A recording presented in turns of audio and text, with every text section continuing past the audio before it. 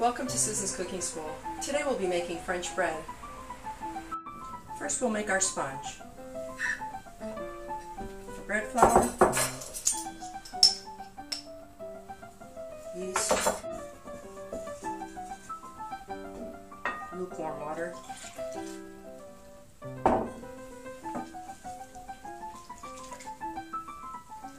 just mix this till smooth. And that's it. Now we'll cover this and let it rise. Let's check our sponge. It looks good. It's nice and bubbly. So let's finish off our dough.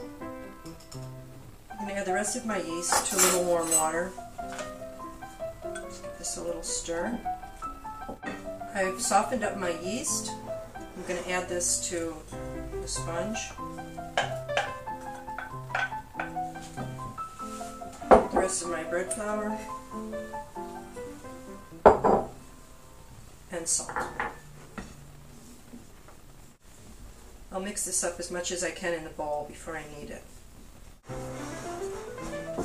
And if it feels like it's going to be too wet, it'd be a good time to add extra flour.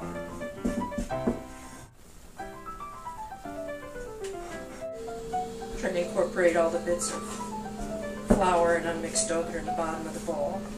It feels like it might be just a touch dry to me, so I'm going to add a little bit extra liquid. Very little. A little flour down on the table.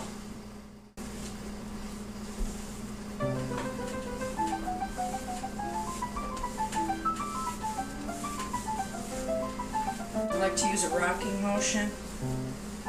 Just keep pushing the dough side by side.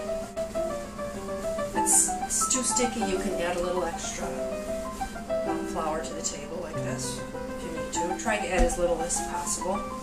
2 minutes, 4 minutes, 6 minutes, and 8 minutes. So we're done. Dough is nice and soft. It's a nice texture. I'm going to round this up. Just make a nice smooth surface. I'm going to put this right back into the same bowl that we mixed in earlier. You don't need to clean it in between. We'll cover this and let this rise till it's at least double. Okay, it's been an hour and a half and our dough looks ready. Just take this dough out onto the counter. Flour down. I'm going to divide this dough into 4 pieces.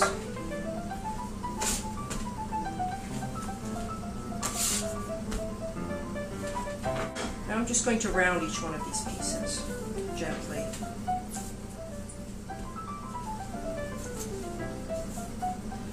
I'm just going to let these rest for a few minutes to relax so that I can shape them into the French loaves.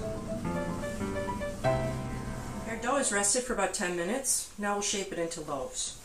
I have a couche over here, and it's made out of a special linen that helps it not to stick to the dough. Very little flour when I shape these, just enough so the dough doesn't stick to my hand. I'm going to flatten this piece out, and then I'm going to roll over and squeeze and pinch.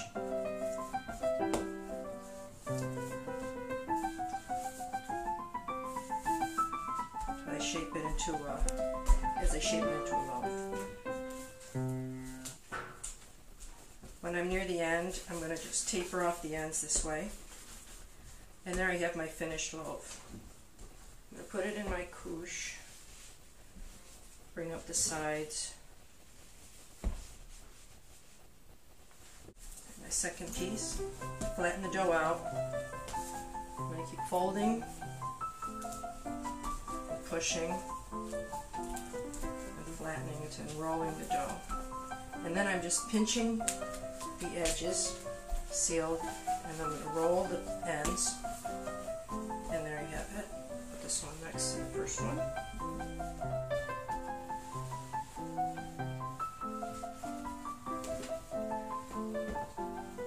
We'll keep these covered so they don't dry out until they're risen, and then we'll bake them.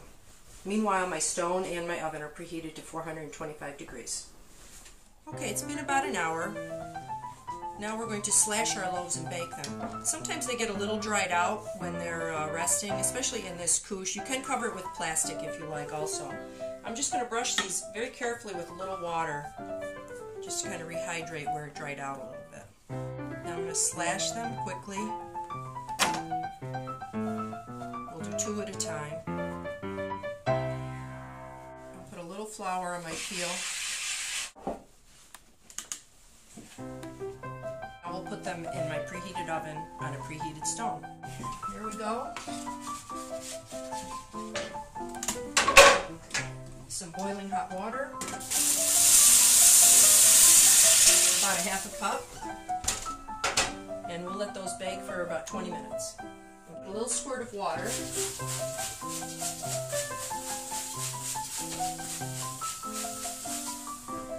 Just going to turn these loaves so that they bake evenly. You don't want to do this in the early part of baking, but these are almost done. Alright, our loaves are ready. They have a nice hollow sound. We'll slice one of these open to see how it looks.